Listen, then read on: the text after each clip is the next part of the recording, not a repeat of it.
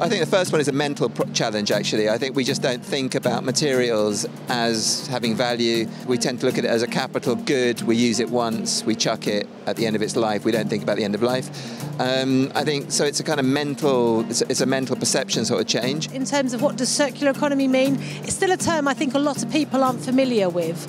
And actually, until they understand the true cost of linear living, then you're not going to be able to get the changes that you need. We need to regulate differently when it comes to waste and think of it in a different way. Taking down building components and then suddenly you meet a whole set of rules that's just impossible to acknowledge when you build with waste materials. At the core of it, the way we look at the cities as spatial planners and urbanists needs to change, and we need to actually reserve space for closing resource cycles at a decentralized level.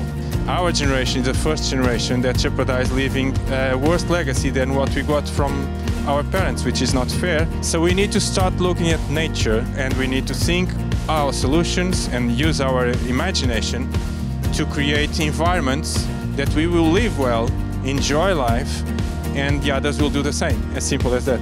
We need to just look at our materials, get them documented for the future, so we know what we're reusing, and get people aware of that they're sitting in a gold mine, literally.